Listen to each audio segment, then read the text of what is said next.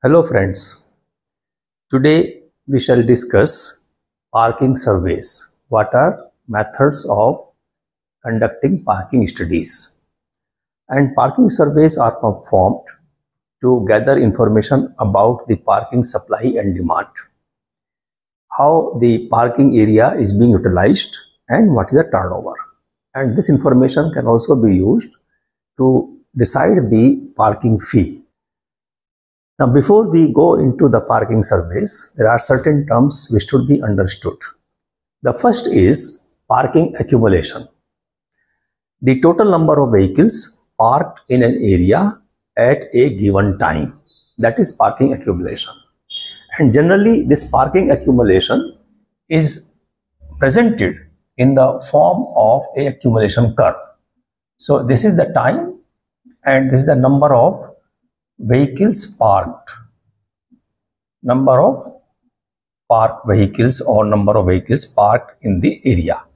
So this will be something like this, and the area under this curve, that is accumulation curve, is known as parking load.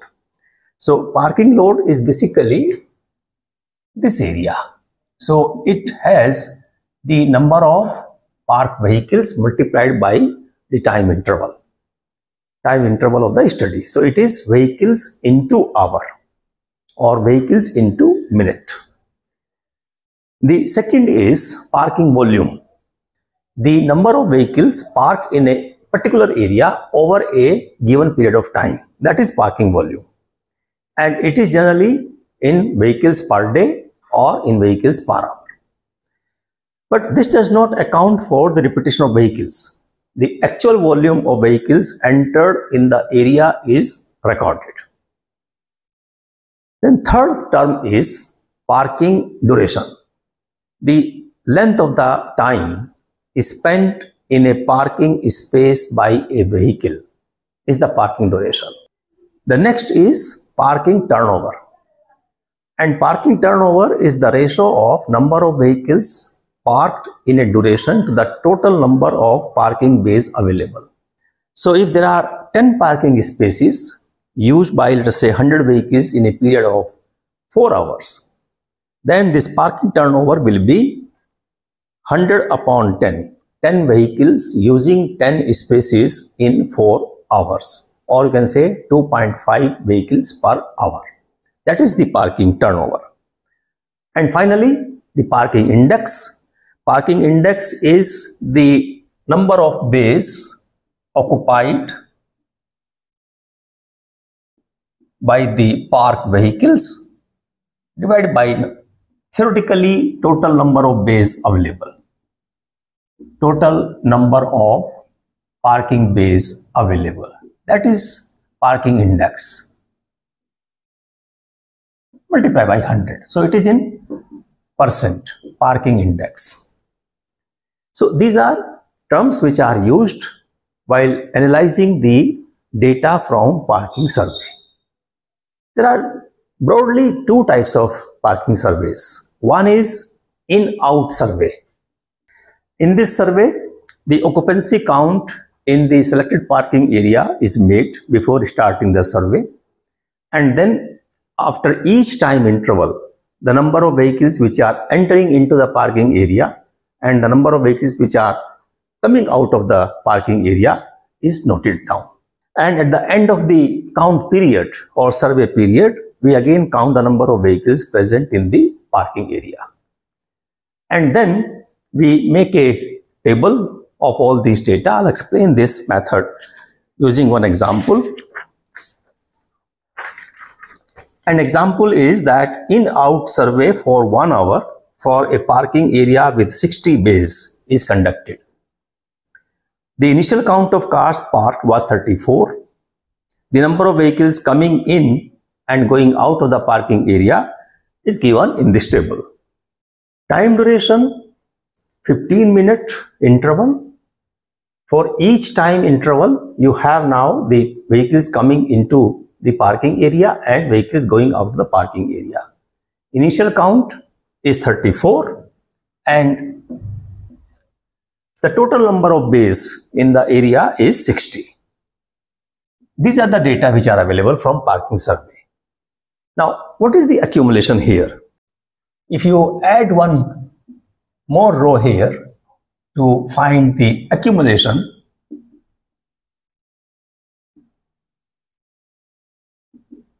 now accumulation, initially there were 34 vehicles in the parking area, 8 joined, 11 left.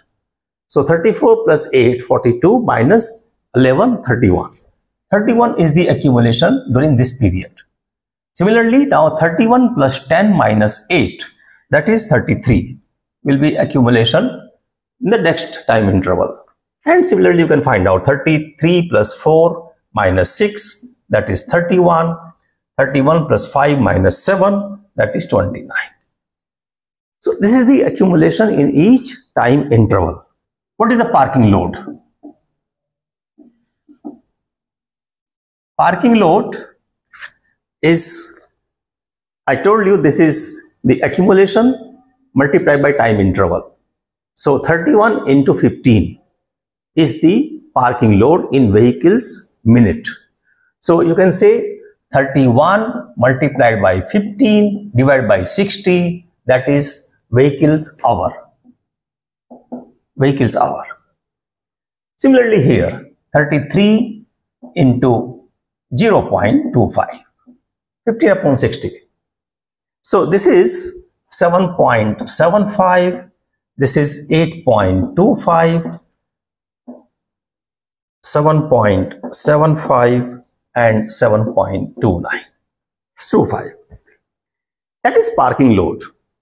Total sum of all these values will be 31. 31 vehicles into hour. This is the total parking load in 1 hour of survey. And if you want to find out the parking index is the total number of bays occupied divided by total number of bays available. So it is 31 upon 60. That is 31 upon 60. If you want to express in percentage, you can just multiply by 100. This is 51.7%, 55%, 51.7% and 48.3%. That is how the data coming from in-out survey is analyzed. Now, this is simple method. It requires very less labor. Only a single person can note down the number of vehicles coming in and going out of the parking area. But this method does not provide the data regarding the time duration for which a particular vehicle is parked. And therefore, it cannot be used to define or to decide the parking fee. Another method is registration plate method. In this method, the parking area is surveyed after every time interval, let us say 15 minutes again, and the registration plate of the vehicle occupying a particular bay is noted down. So you have a table where you just have in one column, you have the bay number, and in the second column, for the first time interval, you just note down the registration plate number of the vehicle occupying the particular bay, parking bay. Then for the next time interval. So here you can find out how long a vehicle remained in a parking bay, so that you can decide the parking fee also. This naturally will require more labor because you have to observe every parking lot and after every time interval of 15 minutes. But this gives you detailed information. Let me just explain this method also with the help of one example. And the example is that parking survey data collected from a parking lot by license plate method is shown in this table. There are 6 bays in the parking lot.